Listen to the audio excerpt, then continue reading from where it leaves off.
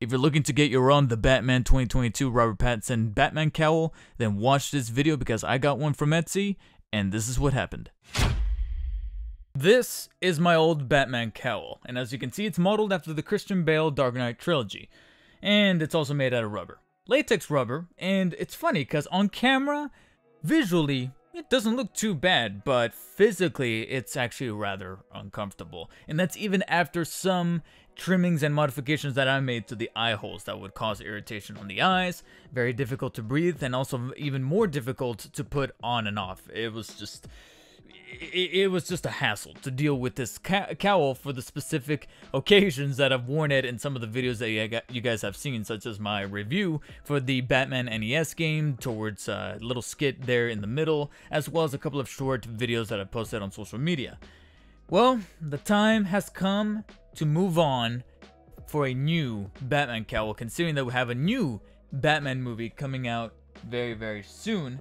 And I reached out to someone over on Etsy to commission a specifically tailor-made cowl just for me, modeled after the Robert Pattinson The Batman 2022 costume. So it has finally arrived now. As you might be able to see, it's already open, and that's because this is actually the second time that I have received this due to a slight sizing error on my part on the original version. So that's why this video couldn't get done a little earlier, because I had to reach out to the maker, the artist over on Etsy, who goes by the name of Masterforge 3D. And before we even get to the actual content of the cowl here, as well as the rest of the video, I just want to give a shout out to this creator, this artist over on Etsy, Ryan, aka Masterforge 3D.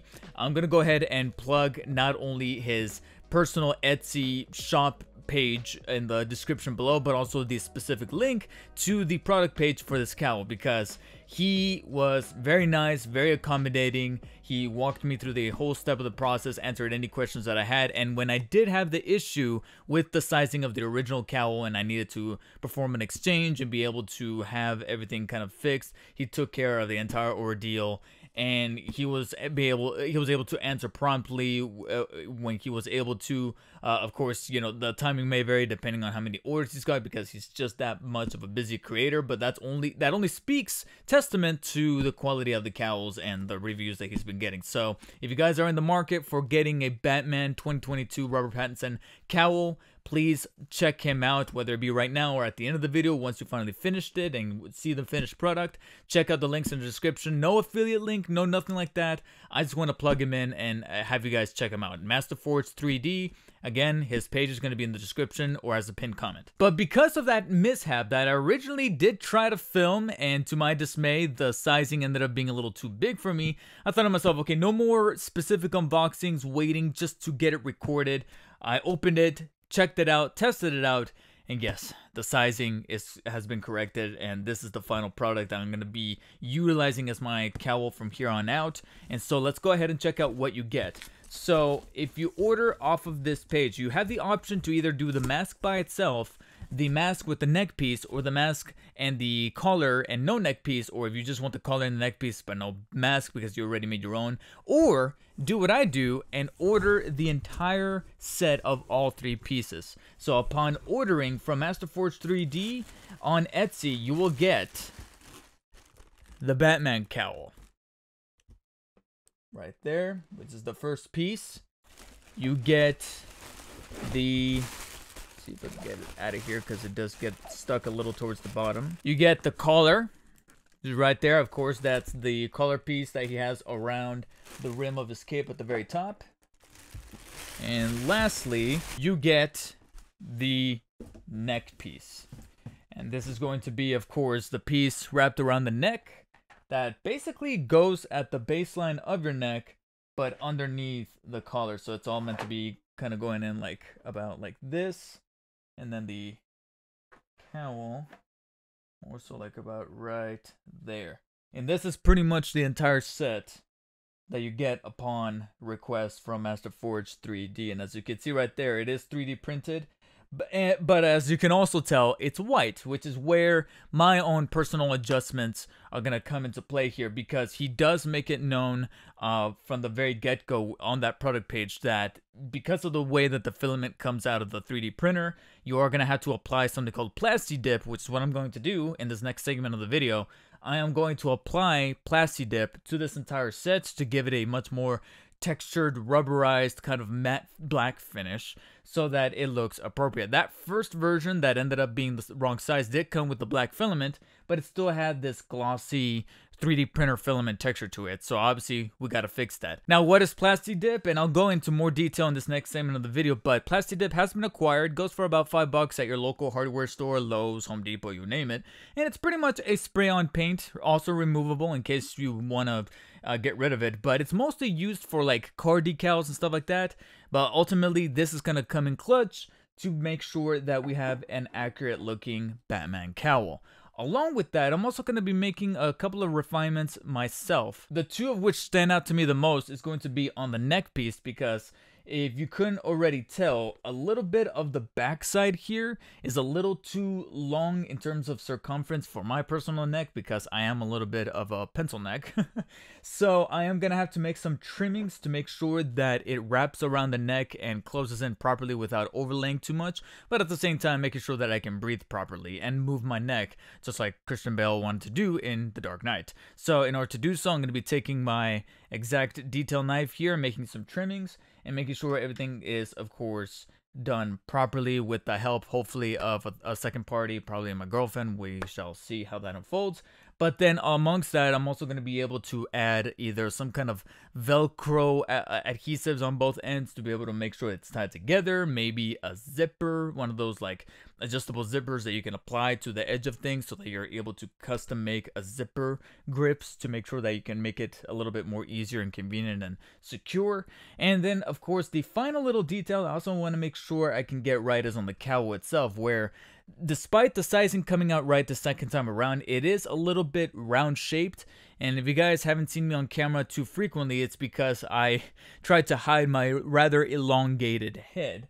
You can kind of see from the back right here, so I have more of an oval shape. So I kind of want to make a slight little adjustment to the actual molding of the filament here to make sure that it's much more oval shape, because I know that when pressed into its inside from the sides here, it fits a whole lot better than it does preliminarily. So I want to be able to see if I can use some kind of hair dryer or a hot air gun and just kind of give it a once over with some slight pressure to the sides to make sure that it's then molded to the proper sizing of my head, despite the sides already being accurate and proper this time around. So without further ado, let's go ahead and make those adjustments in the second part of the video and then see how it turns out in its final result.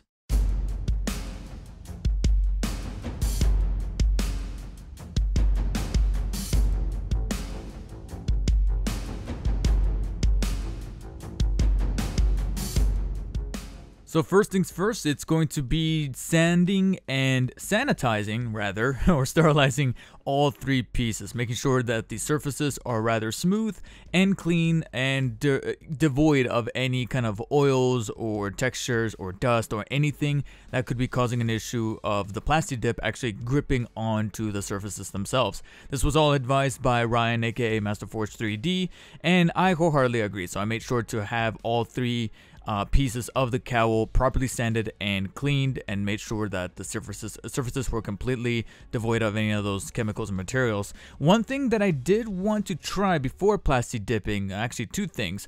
Out of all the pieces, the collar was the only one that didn't really need any kind of modifications like I mentioned. The cowl, on the other hand, I wanted to ovalize a little bit, so I took a hair dryer and kind of blew lightly on low heat on the inside to kind of press up on the sides, or rather the temples of the cowl, and have it be a little bit more oval and akin to my actual ovalized kind of shape of head, to make sure that it had just a much better fit than the sizing was already enabling. So I made sure to have that done before Plastidipping the cowl itself, as well as making some slight trimmings to the sides of the neck piece because they were kind of getting in the way of my shoulders since I don't necessarily have the most broad shoulder length. And the lovely girlfriend helped out with pretty much all of these endeavors, sanding, making sure everything is set up properly, and even a little bit of that cutting on the side since I don't know, I was not making any kind of progress with my detail knife.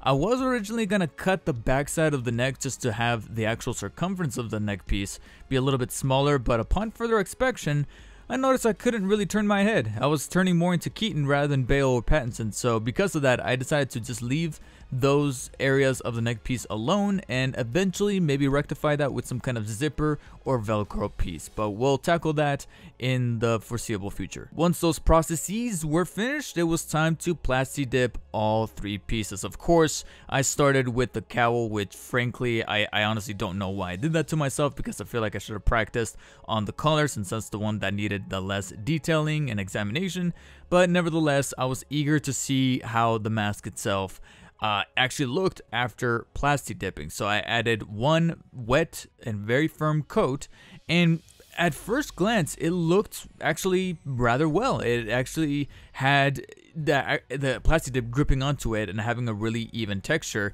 Of course, it looked a little, I don't want to say faded, but it just didn't look like it was firmly on there the way I wanted to, but that's come to be expected because everybody in the YouTube videos that I watched, and then of course Master Forge 3D himself, said that you'd want to start with about 2 to 3 coats on average, maybe 4 or 5 depending on just how much detailing and how much coverage you want on the pieces. So subsequently I added 2 more coats to the mask itself.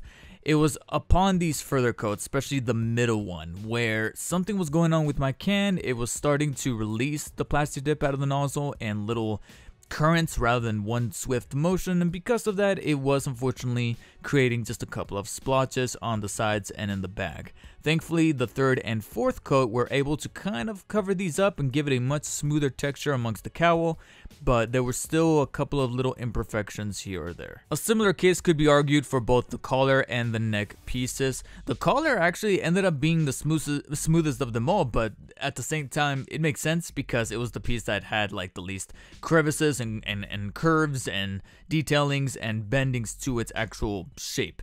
And on top of that, it's also the most flexible shape because it's the one that's a bit more open rather than closed, but you still have flexibility within the material of the filament. So being able to add that Plastidip, it was smoother on the surface. Still, again, a couple of little blemishes here and there, but I was able to cover them up with a 2nd and 3rd coat.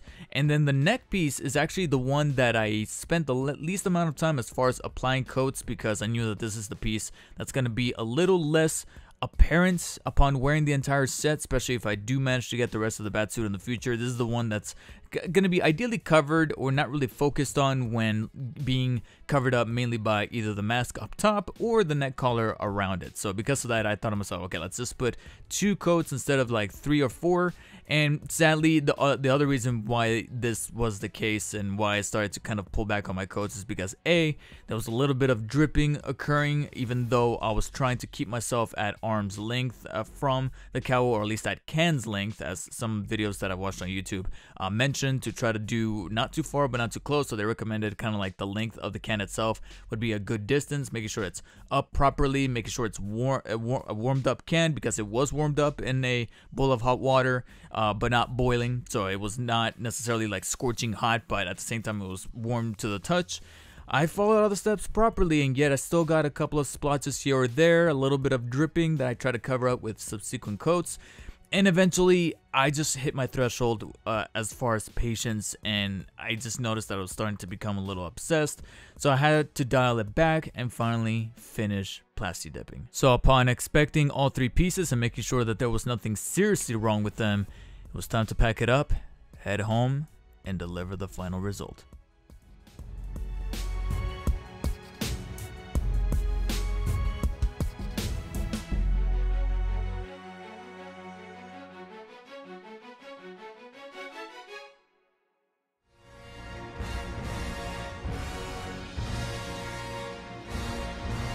I'm vengeance. Here you go. This is how it looks like, worn, and after all of the Plastidipping, all of the sanding and the cleaning. It's officially not finished, and I'll tackle a little bit more once I kind of remove this so I can elaborate on it a little bit more comfortably. But speaking of comfortable, well, here's the thing, is that I want to be able to speak much more freely because I'm a content creator, but as far as actually wearing this on person, the cowl itself is actually properly fit. Again, my only little distinction is that it's a little bit more round shaped, and despite blowing it with the hair dryer and kind of pressing up against the temples to have it a much more oval shape, I don't know if it's because of the filament, but admittedly it did kind of recede back to its original form. But at the same time, that's okay, because as far as sizing, like I mentioned, the sizing is great. It's just that my shape of head is slightly differently than the traditional Batman cowl. And also, one thing I noticed is that it's been in room temperature for a couple days now after finally finishing the process. But while I was preparing for the process, it was in a much more colder temperature at my girlfriend's house because they had the heater on a little less. And when it was in that temperature, I noticed it kind of shrunk a little bit. It kind of compressed a little bit on the filament, and that's where it started to feel a little tighter and a bit more ovalized. So I was like, okay, I would probably say let me not push my luck as far as making sure that it's like a skin tight fit. Plus, in order to just kind of add an extra layer, quite figuratively and literally, of comfort, later on, if I do decide to do formal cosplay with this thing on, I will definitely get one of those like ski masks that kind of pull over your head but they still leave your mouth and almost your entire face open. So I'm thinking about wearing one of those so that it'll be a little bit more comfortable and plush up against my ears and the top of my head and around the sides of my head and face. Plus, I just want to make sure that the filament is not always scraping on my skin, even though right now, like I said, nothing is uncomfortable. I can actually wear this for a good amount of time. Nothing feels like it's scraping up against my face. Nothing is damaging me or scratching me or injuring me. It feels legitimate to my sizing, and most importantly, my eyes don't feel irritated like that rubber latex mask that I was wearing in all those other skits and I showed at the beginning of this video. It's nothing like that. Like, my eyes feel comfortable. Of course, I'm blind now because I lost my glasses. But that's a sacrifice I'm willing to make sure that I look like the Batman himself. So other than that, the cowl itself is really, really awesome as far as fitting and comfortability. Once we get to the neck pieces, it's a bit more variable as far as comfort, because upon first wearing it prior to the Plastidipping, yes, admittingly, it feels a little constrained. It almost feels like you're wearing one of those neck braces from when you get injured from the hospital. But once you make your trimming, especially like the ones that I did on the shoulder sides right here that you saw in the process, I'm able to move the shoulders a bit more comfortably. It does kind of rise them up a little bit, but nothing too crazy. And most importantly, I can breathe. I can breathe and I can tilt my head and I can turn it around. It starts to kind of conflict a little bit with the cowl and the mask itself, especially with these little pieces right here, these angled pieces that cover the sides of the chin. But once you kind of start to kind of finesse and move about comfortably and you kind of know where everything is at, that's where things are going to feel a little bit better and more flexible. But let me go ahead and remove this just so I can speak a little bit more freely and kind of show you up close and personal what the result of my Plastidipping, my whole entire process, and what other kind of little refinements I made and what other little refinements I'm planning to do in the foreseeable future. So let me go ahead and remove this. And while I'm on the subject of like taking it off and on, putting it on is a little tricky because there's a certain angle that you have to put it on. It's almost like you have to put it on kind of going from the back to the front. So removing it like that, in fact, removing the cowl is very, very easy and simple and painless. It's putting it on that if you do it in a very weird angle, it does kind of press up against a little bit of your nose or the ears. So it's a little tricky, but as long as you do something like this, where you start from the back and then move your way downwards, then it's a little easier than doing it from the face first. Now, with me and the sizing that I got, I do need to press up against my ears to get them flush with my face, otherwise my ear flaps are going to be facing downwards. But once you kind of press on your ears and make sure that they are upright, the rest is easy and it just slips right on. Whereas if and then removing it, you have to like kind of press up a little bit like this, and there you go. So you have to come from the back and then down, as opposed to doing it like you're probably are thinking to yourself you need to put it on facing forward like this, no, because the way that this is all molded with the actual filament of the 3D printer, as well as the further constraints that it now has with the added layers of Plastidip, going forward,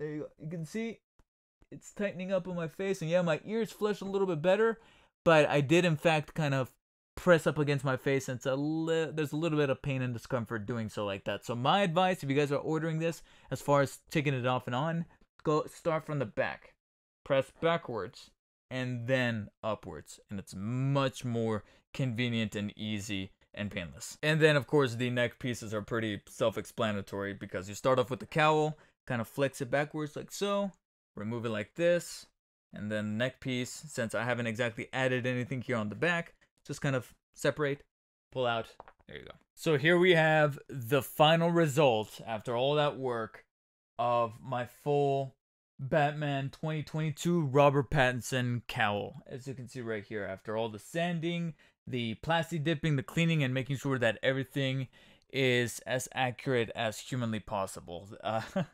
And overall, I'm actually pretty satisfied. I just knew that I had to become kind of self-aware and pull myself back a little bit as far as my work, because I have a tendency to be a little bit of a perfectionist. So I was starting to rage, like I do at a video game. I was starting to rage at me trying to get this thing as screen accurate as possible. And if you want to get super technical, officially it's not fully done, because Ryan, aka Master Forge 3D, as well as plenty of people who do custom jobs for either cosplay or even for stuff on the automotive side, recommend adding what's called a clear coat to things that get Plastidipped. Specifically a clear coat that's either gloss, or in the case of my Batman cowl here, something that has kind of like a matte rubberized finish.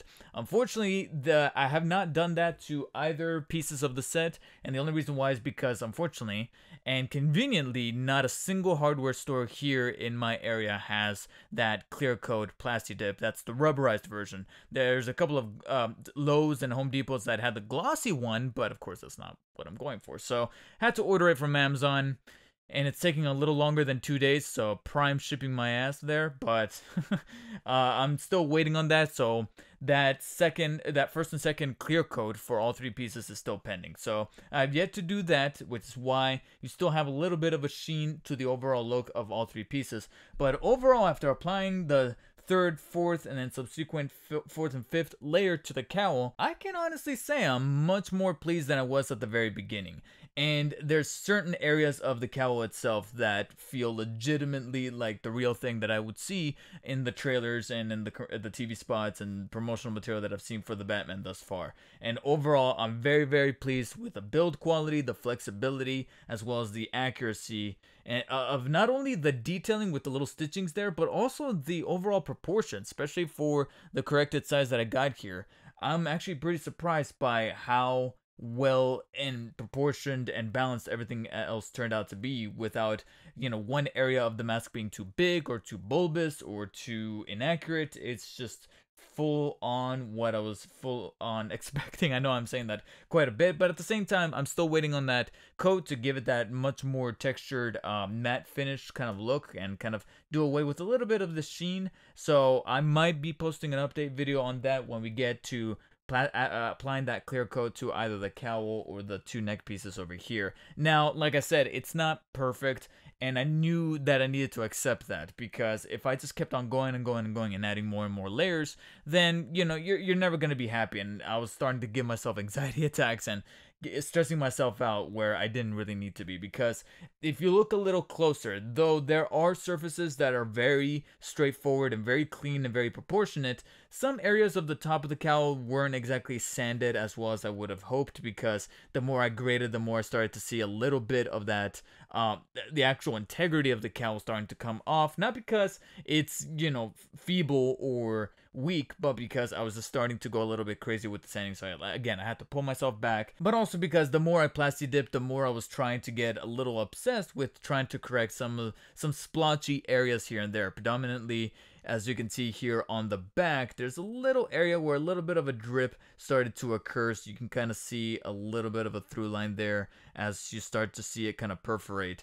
And it used to be a little worse, so adding another layer did kind of fix it a little bit, but then I started to catch on that every time I added a new layer of Plastidip, some splotchiness would then happen in other areas. So when I would cover up one section that had a little drop, it would then create another one in the surrounding area that, yeah, I thought to myself I was just, kind of rinse and repeating, and it was never going to be full on fixed. But overall, what I was dealt with here as a final result is really, really cool. Like I said, there's just a couple of imperfections here. There's one on near the left ear where you can kind of see just one little drip that started to kind of press up on itself. So if any of you have any formal solutions on how to correct these little imperfections, these little mini splotches without having to apply a whole nother coat of Plastidip, please let me know in the comments below, because I would really gladly appreciate the help. But overall, that is the coat. And as you can see, yeah, I did not Plastidip the inside. I know I could have done that, but at the same time, I'm going to be wearing it. Nobody's really going to see that, so I'm not going to really stress myself with trying to get it full on accurate. So that is the cowl right there.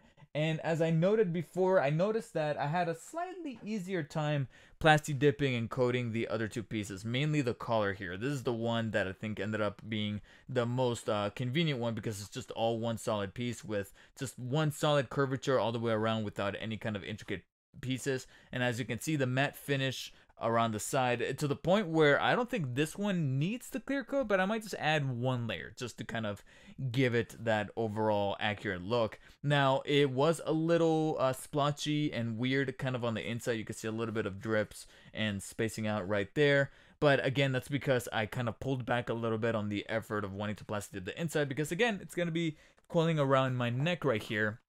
And the idea is to want to have the cape kind of coming from within here. So it's going to be covering that area. And again, most of my neck and this neck piece is going to be taking up that space. So that's going to be kind of hidden within view. The important part was more so the outer part, to make sure that the matte finish came across really well there. One little word of caution, however, this is also the most flexible piece. The other two are much more rigid. This one's the one that has just a little bit of flex within the layers of the filament that this was printed out of. And because of that, I would say just be, kind of delicate with it, because if you did not apply the necessary layers, it's possible that maybe you could be subsequent to cracking, especially if this is not stored in the adequate temperature. So because of that, you could risk cracking your Plastidip or tearing it, because of the way that this is much more flexible than the other pieces. I, for one, had some difficulty Plastidipping all the way across this bottom rim right here, which again is not really going to be very viewable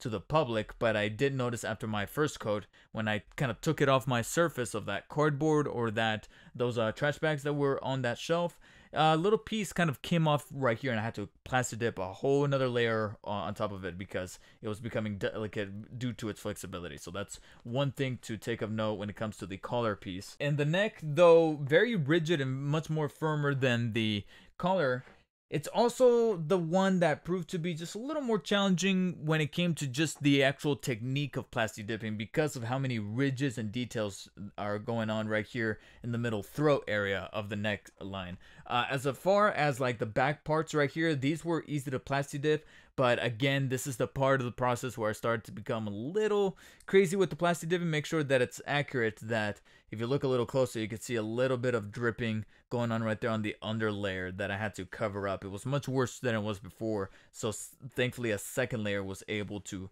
mask that somewhat. But again, I wasn't too stressed out about it as I would have been if I had kept at it, because then I had to think about it and go, the collar's going to be over it, as well as potentially the cape should I go for the full suit later on in the future. And because of that, I thought to myself, all right, don't worry about covering this up 100%. Focus on the much showier part of the neck, which is going to be this area right here. Now, this is probably the only piece out of all this right here that requires even more finessing and more details to be added, because even though I did trim the areas right here to allow more mobility of my shoulders, as far as like the little modifications, one thing that I do want to do is not necessarily trim this area, but add either a zipper or a Velcro piece of some kind, so that this can kind of remain attached and secure around the neck, while at the same time not limiting my breathing or my mobility of the neck from left to right and turn into Keaton Batman.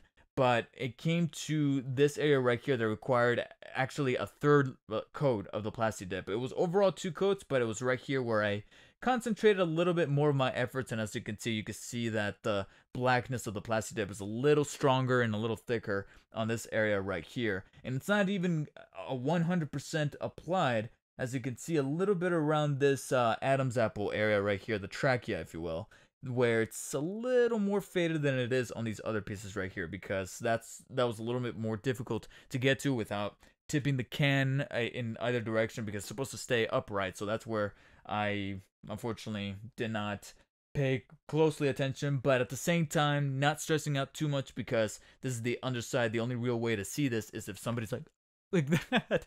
So because of that, I really wasn't too stressed out about it. But once again, I was starting to go a little overboard with the Plastidipping. You can see a little bit of drippage right there on the under layer of this version of the Plastidip right there. So basically, I want this segment of the video, as I showcase all 3 pieces for the final time after their proper black Plastidipping, but prior to getting that clear coat, that it's not going to be perfect as much as I wanted it to be, due to my necessities to want something very screen accurate when it comes to either my Batman cosplay or my Spider-Man cosplay.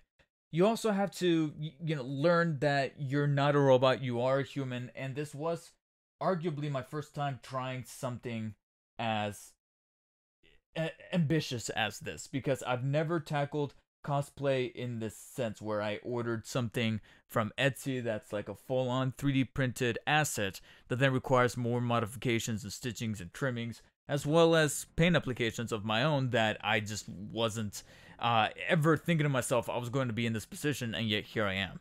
And the final result, overall, very satisfied. I just know that there's a couple of imperfections that are mostly on my part and not so much on the Etsy seller's Masterforge 3D. Once again, guys, if you're in the market for a Batman Robert Pattinson 2022 cowl, he's the guy to go. I've seen a couple of others on Etsy, but to be honest, when it comes to like screen accuracy as far as how it looks, as well as how flexible and durable of a piece you're really getting, this is going to be it right here. From time to time, the filament might come in either white, clear, or black, depending on his supply. But if you just follow the instructions carefully as far as your research for how to apply Plastidip on cosplay pieces, and if you're willing to put the work and the effort like I wanted to do at least for once, then this is going to be ultimately your result. And I would say, if you're willing to take that chance, you got the money, you got the time, like I did, then there you go, and it'll arrive just on time for either the release of the Batman, or if not, Halloween sometime this year or in the foreseeable future.